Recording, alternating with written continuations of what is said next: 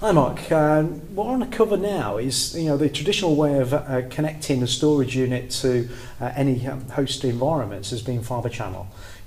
Lately we've also seen iSCSI and it's become quite popular, but there also is an alternative which Tintri uses, is NFS. A lot of people might not be that familiar with NFS, so can you give us an insight into it?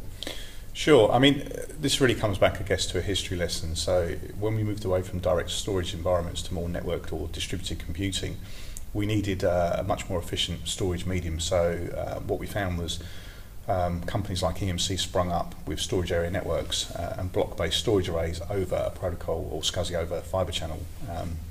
So everyone sort of adopted the Fibre Channel protocol as being the principal mechanism to access shared storage. As time's progressed, other companies like Network Appliance came along with more file-based storage arrays, so trying to service slightly different workloads. Now, in a virtual machine environment, a virtual machine is a collection of files. So to be able to see the files that generate the IOs, which are the virtual disks, and also the swap file, you need a file-based protocol.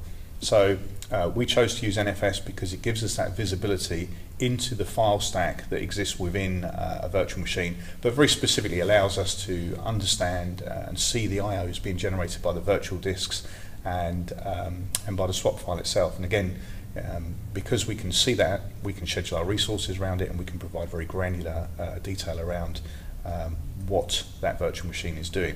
And you can't achieve that with a pure block-based protocol, whether that be Fibre Channel or iSCSI even. Well, my experience of NFS is from the Unix world, and the issue you get in NFS in a Unix world, it's a very chatty protocol. Yeah. Is that the same in this environment? Well, that's a fantastic observation. So, yeah, historically NFS was incredibly chatty, largely because it was based around file systems. What you tended to see was a lot of the traffic, probably 60% plus of the traffic, would relate to metadata.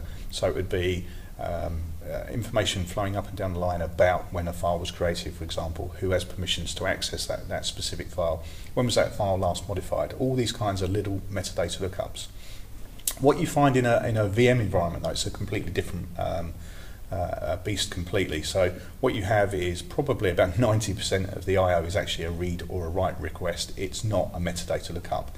So it's very important, again, to adapt your protocol, your implementation of the protocol for that read-write use case. And again, that's something that Tintri has done. We've adapted our implementation of NFS very much for that read-write use case that VMs generate. Okay, thank you very much.